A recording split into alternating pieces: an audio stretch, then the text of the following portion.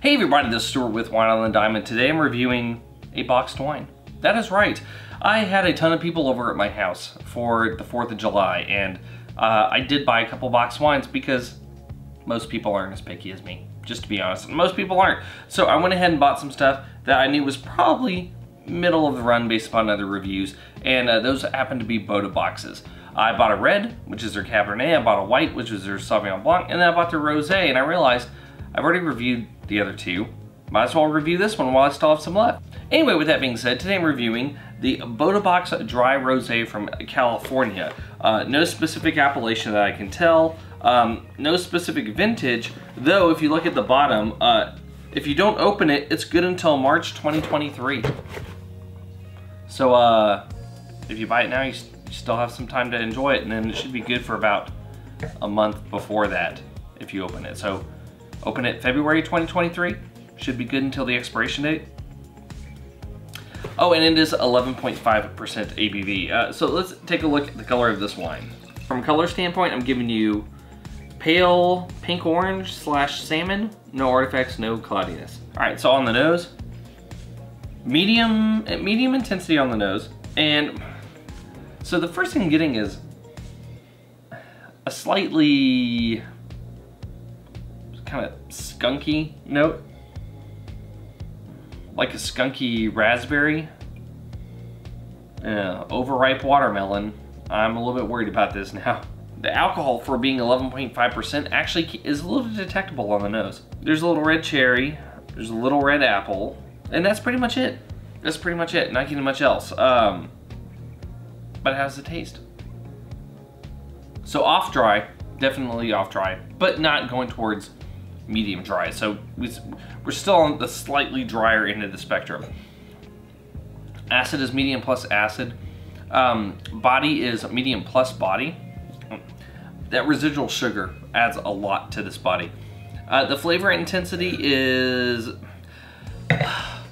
I'm gonna say the flavor intensity is medium plus, but the finish is almost clean.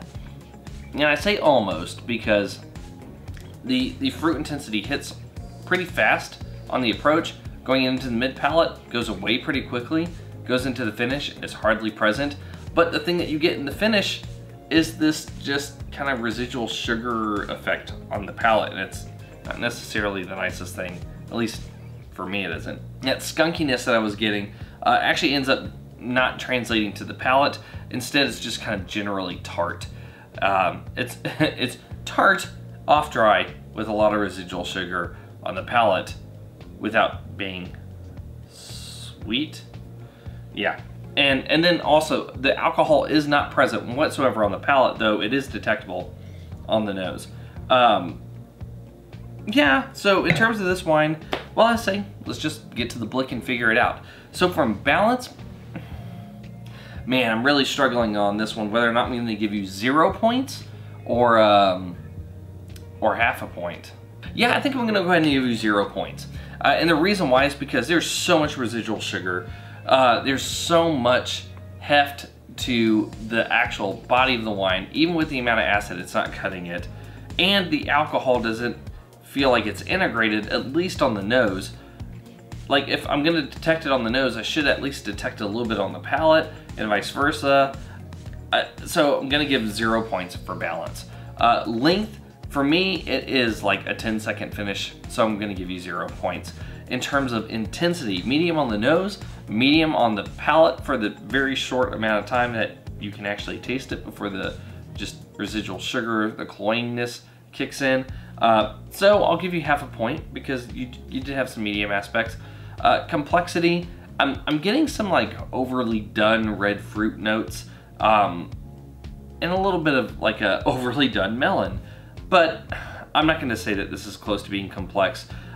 Even not expecting there to be tertiary, I would still hope that there was some more care taken into these grapes for this wine. So on that note, no points. In the end, you are 0.5. I could round up. So here's what I'm gonna say. If you're someone who doesn't give a crap about wine and you just want to drink rosé at a pool party and drink, what is this, 4 bottles? Drink your hefty amount of that rosé, be responsible, please don't do that, then I would say this wine is okay. If you're someone who cares about wine, this is not a good rosé. Now, I will say that, and I'm going to butcher this name, but the chicken wine, La Ville Ferrum, they have a box wine. And it's the same stuff they put in bottles. And it's, you might be paying somewhere between $4 to $5 more per box. So if you think about it, this was $15, so 15 divided by 4, whatever that is, I'll put that number right here. That's how much it was per bottle. If you're willing to pay $5 more per bottle, you're gonna get a much higher quality wine. And quite honestly, if I were you, that's what I would go with. So like I said, if your goal is to get blitzed and to slap the bag, then you can do that and this will work. But if you want to enjoy your experience, get something better. Anyway, this has been Stuart with Wine on the Dime. If you liked today's video, please like, subscribe, and comment. Have you had the Bota Box Dry Rosé from California? Am I crazy in giving this a bad rating? I don't know. Let me know. Leave a comment below, and I'll see y'all again soon with another episode from Wine on the Dime. I'm still going to tell you to spend like $5 or $6 more and get a much higher quality box wine. It's worth it.